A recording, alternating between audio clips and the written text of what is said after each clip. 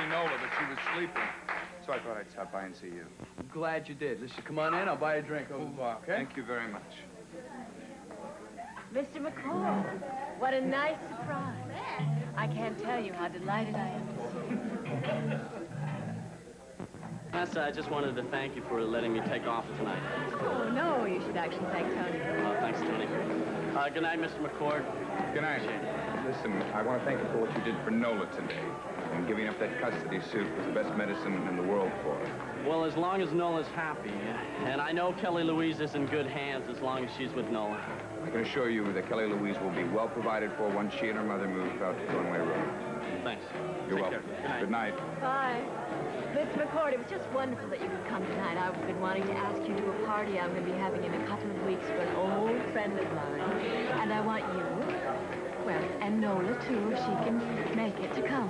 Oh, I'm sorry, Miss Chamberlain, but you see... I'm sorry, I'm not going to take no for an answer. I've been talking about you a great deal to my friend, and she's very eager to meet you. Her name is Blanche Bouvier.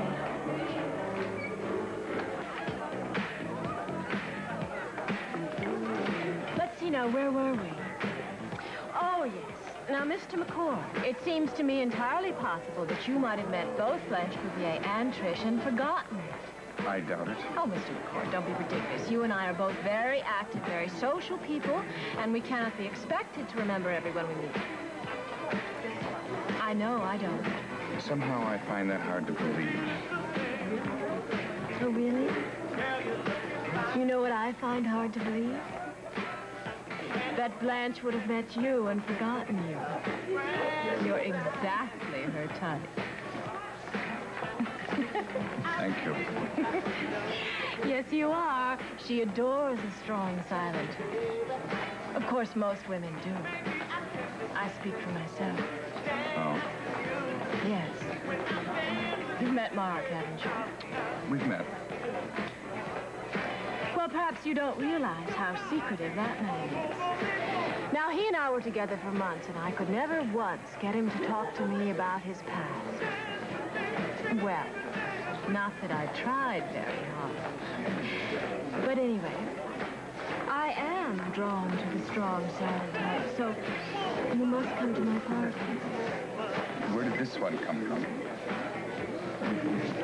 Oh, thank you. You're welcome. Mr. Bauer. Oh, good to see you. Hi, good to see you. I just wanted to drop by. I wonder what he's doing here. Well, this place is just filled with unusual types tonight, don't you think? I really wouldn't know. Tony. Oh, yeah, I'm sorry. Yeah, what were you saying? Well, it's just that I wanted to know if during the time that you spent with McCord, he mentioned anything to you about living in Europe or about what he was doing before he came to Springfield. No, he never talked about himself at all. He talked about Nola. He talked about getting Nola away from Crocker and Loomis. And the only thing I ever heard about Europe was one time Nola said that he lived there. What did she say exactly? Not much, just that it had something to do with his being an archaeologist. But he never mentioned anything about why he moved around so much or why he moved to Springfield. No. If Mr. McCord's a private guy and that works for him, I think it's great. I don't see why I should go asking a bunch of questions. No, I didn't mean that you should. But during the time that you were looking for Nola, did it seem a little strange to you that he didn't want to bring in the authorities? No. Well, did he tell you why he didn't want to bring in the authorities? I know that you and Lieutenant Wyatt talked to Mr. McCord today for a couple hours. You must have asked him that question. Yeah, we did. Well, what did he say? Very little. Actually, he was so nervous that he couldn't even hold a cup of coffee. His hand was shaking. So well, the guy's strung out. He'd been up for days when you talked to him. Yeah, I realize that, but doesn't his fear of the police seem a little bit overblown to you? In this case, no, it doesn't. Why? Because we were dealing with killers here. Real-life killers. If those guys thought for a minute the cops were going to come on board that freighter and start shooting, they would have killed Nola like that. No questions. They could have anyway. But they didn't. You got to remember that. Now, if that's why you're on Mr. McCord's case, forget it. Because if it wasn't for him, my sister wouldn't be alive now. No, I realize it. But our questioning of McCord actually goes way beyond just your sister's kidnapping. And the fact of the matter is, when we discuss anything with McCord or his housekeeper, they both seem to be reluctant to answer questions about anything. Well, maybe they feel like they don't have to.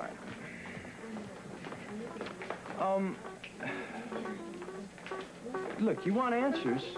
Talk to Helena Mancini. She knew Mr. McCord when he lived in Europe. Yeah, I'd be careful when I was talking to her, though, because she's the one that whacked him in the head with a crowbar. Yeah, I know. McCord mentioned that. And according to her, she wasn't really trying to kill him. Yeah, well, I don't know how many other things you could be meaning when you hit someone in the head with 10 pounds of cast iron. Well, I happen to agree with that.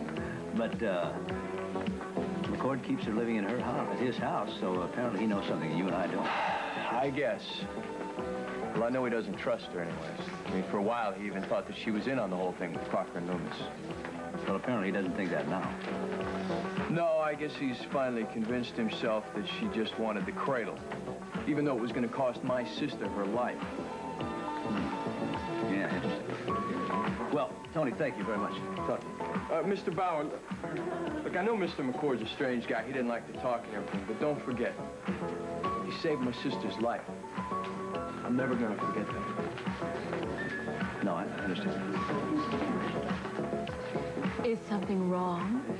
I hope not. The car that Crocker and Loomis were driving was found near the Canadian border. So the Canadian authorities are going to help us find them, but the outcome is going to be that the whole thing's going to take a lot longer than we anticipated. As long as they find us two and they get what's coming to them, I don't care if it takes a year. Well, I don't feel that way because I think Crocker and Loomis can answer some questions about the elusive Mr. McCord. Yeah, maybe, but I doubt it. Well, Tony, thank you very much for your help. Sure, well, I'm glad I could help. Thanks for coming by. Yeah, it's good to see you. I'll talk to you. Take care. Of course, their yacht wasn't as grand as the Christina, but it was very... Excuse me for a minute? Thank you. Anthony. Hi, Mr. McCord.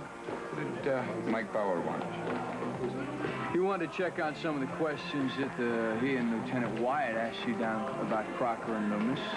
They found the car. Oh, where? Up near the Canadian border, so they're going to have to call the Canadian cops in on it. I see. Is that all he talked about? No, he was asking a lot of questions about your past. What does my past have to do with Nola's kidnapping? I don't know.